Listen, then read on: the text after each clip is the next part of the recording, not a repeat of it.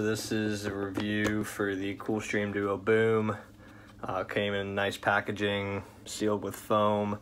Very simple, easy to navigate directions. Volume, up and down, pause and play. The battery button, so you can save your battery. And then the mode button and the aux port. Belt clip. I like the 30-pin dock because it'll charge itself while it's playing. Go ahead and give it a try. I'm gonna test a couple different songs on each of the settings. So no enhancement. Just pretty normal bass on that one. Here is music mode. Bass definitely kicked up. I could feel the vibration a little more. Movie mode. Bass is brought down a little bit. Treble and whatever else is up, which makes sense for a movie because you want to hear dialogue, not necessarily the background noises. Here's game mode.